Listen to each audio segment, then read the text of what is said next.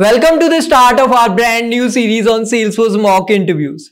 In this playlist, we are bringing you realistic, in-depth interview simulations that mimic the actual Salesforce job interview experience. Our goal is to help you prepare thoroughly and confidently for your Salesforce job interviews. We'll cover a wide range of questions and scenarios, providing you with valuable insights and tips to ace your interviews. Whether you are a fresher or an experienced professional, this series is designed to boost your confidence and readiness. So if you're serious about that Salesforce job, make sure to like this video and subscribe to Salesforce Hulk channel and hit the bell icon to stay updated with the latest videos in this series. Let's get you interview ready.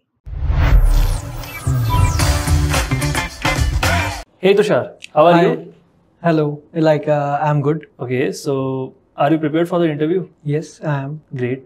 So let's start it, and I want you to provide me a brief introduction. Okay. So yeah, I had done multiple internship in Salesforce domain as a Salesforce admin. Majorly I had worked in admin part, I had worked on flows and process automation, approval process. I had also created data models, reviewed, seen various data models of different projects, done trail ad as well. So I had 3 months of internship experience, as well as I am having I had done lots of things over trail ad as well, and also I have learned from various other sources. Okay, so since you have done internship, do you have any certifications? Yes, I had I am having Salesforce admin certification. Okay, nice.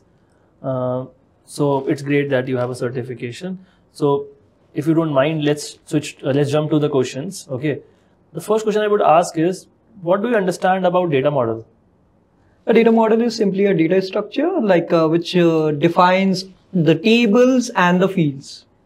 Yeah, that's a data structure is, a data model is, which also includes validations, lookup filters, relationship between various tables. That's all. Okay, since you added relationships, how many type of relationships do we have in Salesforce? If I classify relationships, there are 3 types of relationships: one-to-many, one-to-one, and many-to-many. So which all we can create in Salesforce? We can create one-to-many, as well as many-to-many, as well as one-on-one by using some customizations. Okay, great. So that's great that we can do all these, but how do we achieve one-to-many? Simply, we need to create, if we want to relate 2 tables or 2 objects, then we need to create a relationship in one of them, which is the many side basically. Which relationship would you create? It depends on the requirement. If there is a dependency, security related dependency between these 2 objects, or there is a roll-up summary required, then definitely I'll go for master detail. Otherwise, I'll go for lookup. So is it required to create a master detail relationship always when we want to create a roll-up summary? Come again, what do you say? Okay. The question is that, is it required to create master detail relationship always when you want to create a roll-up summary? Yes, it's not necessary, but let's say there are 2 objects on which there are already 2 master detail created, then definitely I cannot create a third master detail relationship field on it. So in that case, I'll be achieving the roll-up summary kind of functionality by using flows or triggers, and I'll be creating lookup relationship. I have to create that. So you will create a lookup relationship, then use flows, right? Yeah. Okay, great. So since you added flows, which type of flow would you create? I'll be creating record triggered flow. Okay, so you will be creating a record triggered flow. And what all type of flows do we have? We have 5. There are many other templates which exist in flows, but the core, if I'll talk about, there are 5. Yeah. Okay, so can you name them? Yes, of course. There is a screen flow, record triggered flow, record triggered flow comes under auto launch one. So auto launch is further classified into record triggered flow, scheduled event flow, platform event flow, and also there is a newly added flow. It's not that newly added, but it's something which came latest, which is orchestration flow. Okay, nice. So since I think that you have knowledge about triggers and all as well, right? A little bit. I haven't done much on practical part on that, but yeah, okay, no problem. So do you know what difference is between a flow and a trigger? When to use which? Yeah, I have to observe one thing. In flows, if you'll see, record triggered flows are there, right? Which comes as an alternative to triggers, which are code related thing. So in record triggered flow, you will be observing that there is a create event, there is a create or update event, there is a delete event, but there is no undelete event, which is there in the flow, trigger. Okay, so that would be one. Anything else? Anything else? Yeah, obviously, like in triggers, when it comes to complex functionalities, we can use map to optimize the code to reduce the time complexity of that. But when it comes to the admin part, the flows part, there is no map kind of functionality in flows. So that optimization related things cannot be achieved. There you have to use for loop inside a loop.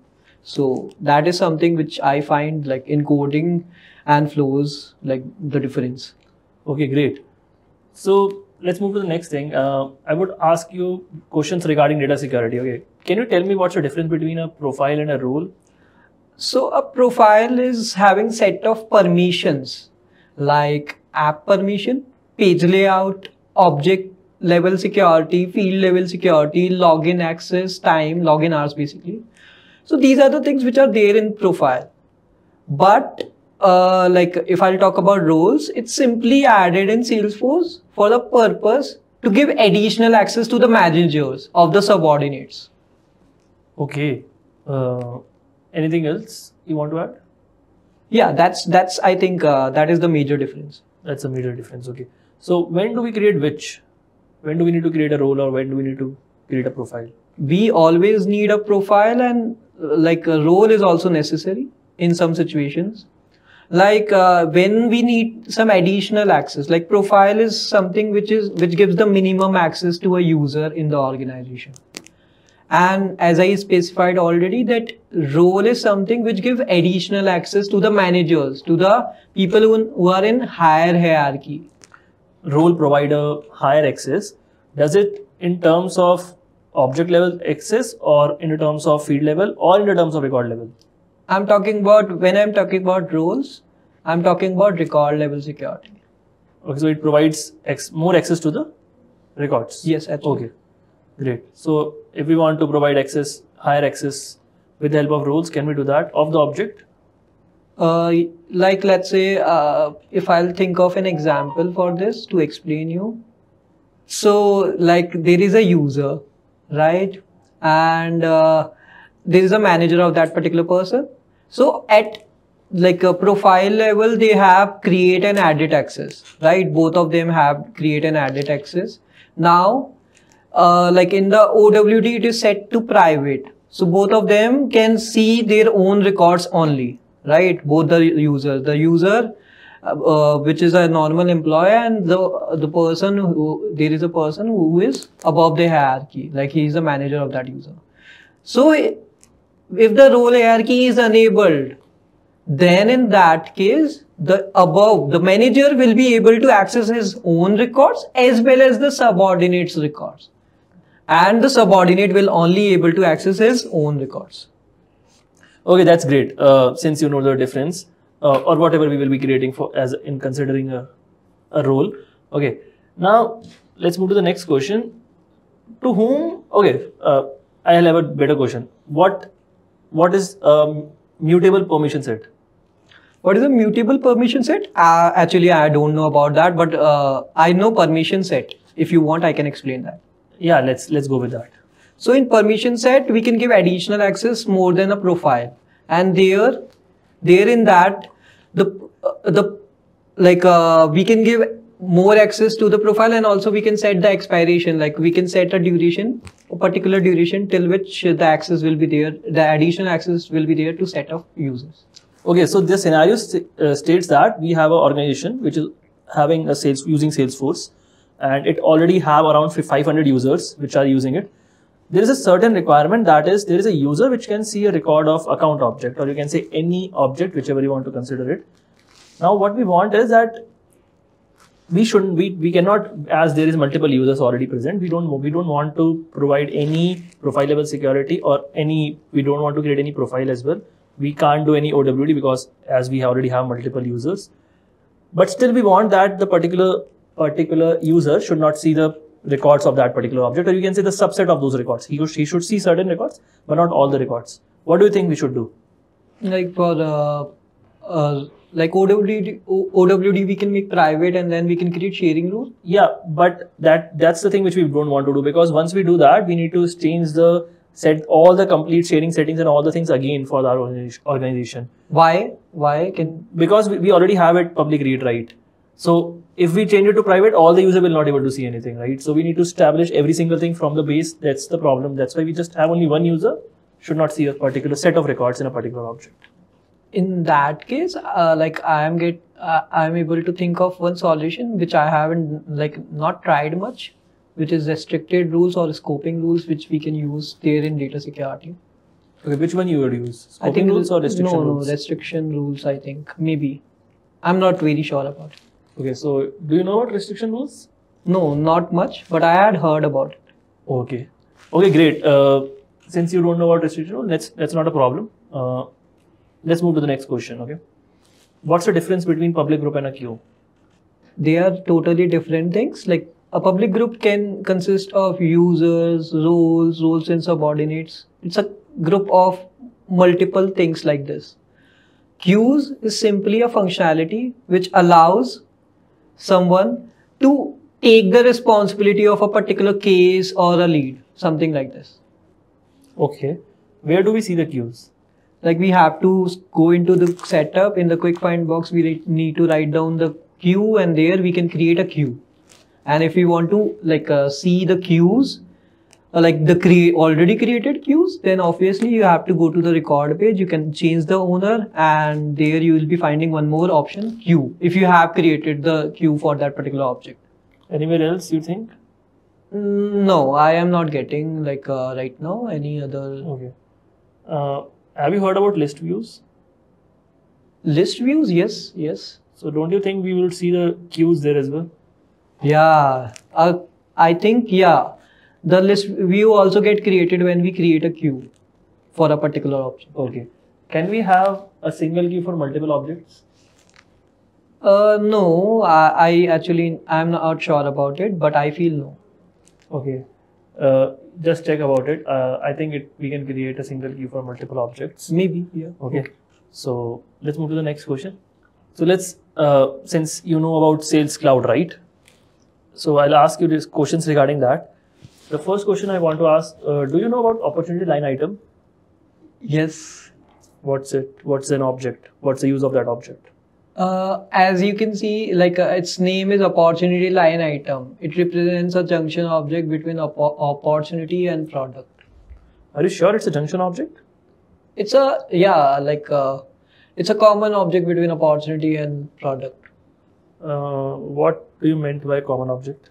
There is a relationship of relationship field of opportunity on this object, as well as the product relationship field is also there. Okay. So you meant right reference object, right? Something like reference object. I didn't get you. Can you repeat? You meant the common object like a reference object, right? Yeah. Okay. So, okay. Do you know what is campaign member? Yes, I know. Okay. So, what's the relationship between campaign members and all the objects? Campaign member is a tri-junction object, which is related to lead, contact, and campaign. But maybe it is also related to, if I am able to recall that it is also related to opportunity. We need to enable something in the quick find box. Okay, I think you meant account object, right? No, I'm actually not sure. I'm sure about lead, contact, and campaign itself. That is something I am sure about. Okay. What is a standard price book? Standard price book is a price book which is already present in the org. Anything else? What is the use of it? Why it's already present? Okay.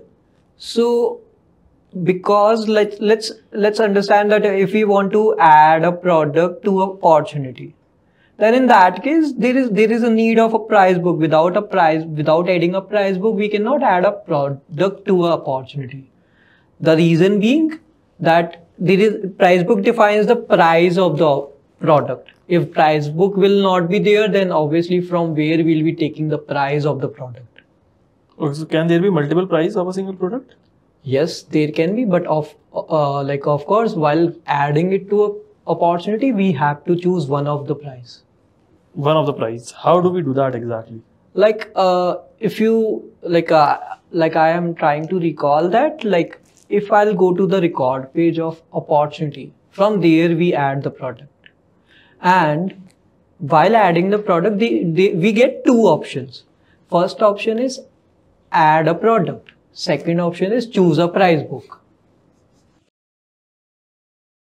So that's where from like we can add a product or we can choose a price book to select a particular price. Okay, great. That's right. And let's take this interview to an end. Do you have any questions for me? Yes, of course. Like I want to ask for the feedback.